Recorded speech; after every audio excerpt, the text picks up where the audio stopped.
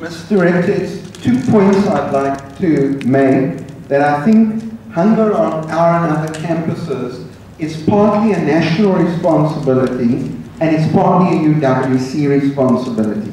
Late last year, I got my branch of the ANC to pass a resolution that school feeding should be extended up from grade 6 to grade 12 and that it should be upgraded from a sandwich to a full cooked meal a day. That got passed by the provincial executive of the ANC. When it got to the national conference at Polokwane, the last half about a full cooked meal got moved and the first half got passed in a slightly stretched out way that school feeding ought to be progressively extended up to grade 12.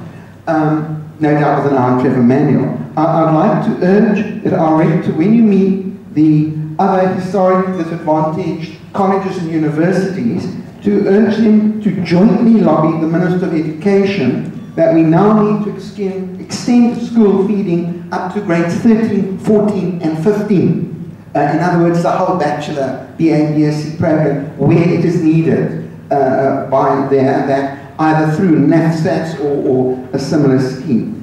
This last point I'd like to raise is that, of course, UWC always used to, as in my own studenthood, have simply one price for residences, which obviously included all 21 meals per week taken for granted.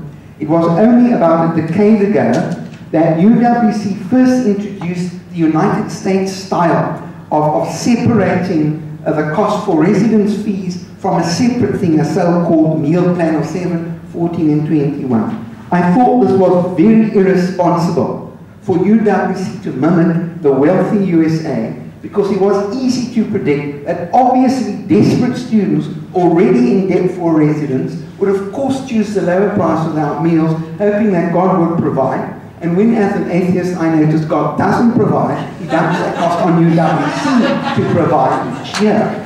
And where a student cannot prove that you can pay the fees a month for the year, including the cost of food, we should not use that system, because of course it requires impossible self-discipline. In other words, you either can pay the cost of residence, including all meals, or you must just save harder or try and get more scholarships for it.